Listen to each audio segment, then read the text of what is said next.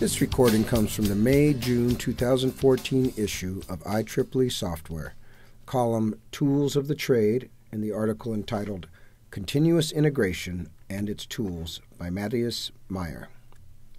Continuous integration has been around for quite some time now. The idea was originally conceived as a part of the practices collectively known as extreme programming. At its very core, continuous integration is a set of principles that apply to the daily workflow of development teams. Let's walk through the basics. All code must be kept in a repository. Git is a common tool, but you'll also find Subversion, Perforce, Mercurial, and an abundance of other choices in active use today. Surprisingly, you'll still find places where using a code repository and versioning the source code aren't yet part of common practice. In a continuous integration lifecycle, when someone checks his or her revised code into the repository, an automated system picks up the change, checks out the code, and runs a set of commands to verify that the change is good and didn't break anything. This tool is meant to be the unbiased judge of whether a change works or not, thereby preventing the "it works on my machine" syndrome before the code hits production. For all this to work, the build must be automated, and thanks to modern web frameworks and build tools, this is an easy-to-achieve task. A build ideally involves more than just compiling. It should also include a thorough test suite to help verify that the code still works with every change. The objective is to increase test coverage with every new change, but also to keep the test suite fast. If tests run longer than 10 minutes, developer productivity drops, slowing down the process of shipping new features or bug fixes to the customer. Commit daily, commit often. A core practice of continuous integration is that all developers commit to the mainline branch daily. With modern distributed version control systems such as Git, the temptation is high to work in a local branch, maybe pushing your work to a remote repository and eventually merging your changes. What if instead your developers made all their changes on the mainline branch? Some even go as far as discarding work that's not committed by the end of the day to make sure the habit really sticks. When your team makes changes in smaller increments and integrates them into the mainline regularly, the benefits go beyond just the development process. Smaller changes, shipped to production quickly, are a lot easier to debug when something breaks. This is one of the key values of continuous integration, and it's where the name comes from. Rather than living in branches for long chunks of time, changes are continuously integrated. Build early, build often. How do you verify whether someone's changes broke something in the code or whether the changes work in the larger context of the entire code base? Beyond version control, a continuous integration server is one of the more important tools a development team can put to good use. Its sole purpose is to check the code repository for changes, check out the code if it spots any, and run a list of commands to trigger the build. The definition of a build varies widely depending on the language and framework used.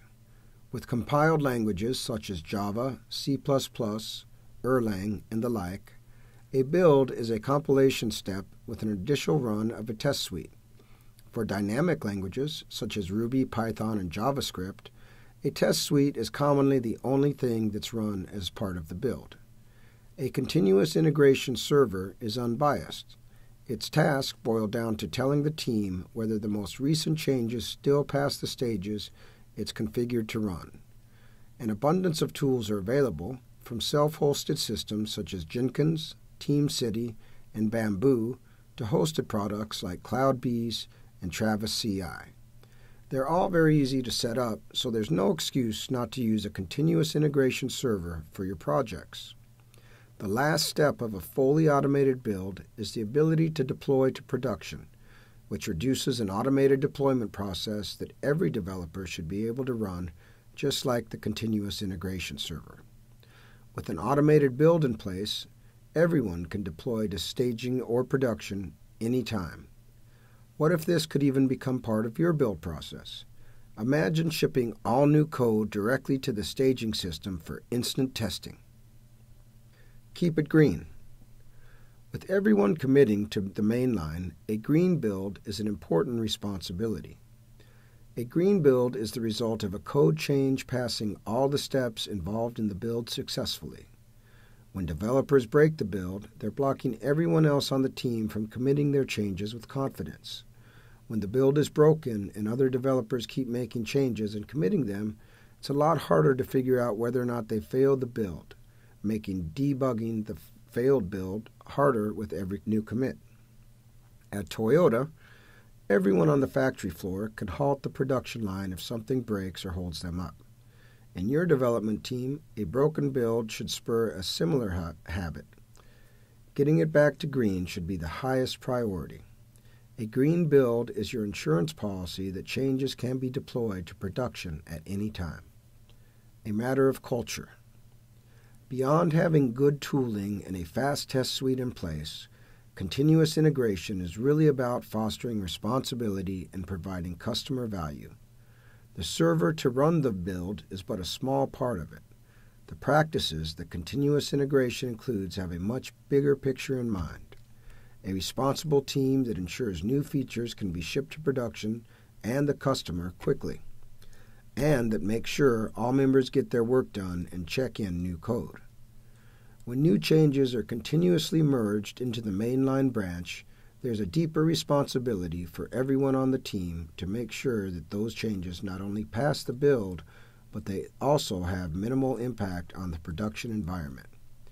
Rather than build new and bigger feature on long-lived feature branches, developers start thinking about how they can build them in ways that let them merge their work into the mainline branch regularly. Feature flips are a popular way of reducing the impact of new features and providing ample means to try them out before shipping to all customers. They have the added benefit that when something breaks in production, features can easily be switched off to reduce the load on the system while the issue is investigated. But how do you notice that something is broken? How can you know that a change doesn't have a negative impact on the production environment or on your customers? Good monitoring is essential. Logging, metrics, alerting, and exception tracking will help you ship changes with confidence. Thanks to an abundance of hosted services, it's just as easy to get started with monitoring as it is with continuous integration servers. Feature flips and monitoring aren't practices originally considered with continuous integration, but they're invaluable additions to the process of shipping early and often. With a responsible team focused on shipping and increasing customer value, continuous integration can be a catalyst for long-lasting change, just by adding a few simple practices to your team's workflow.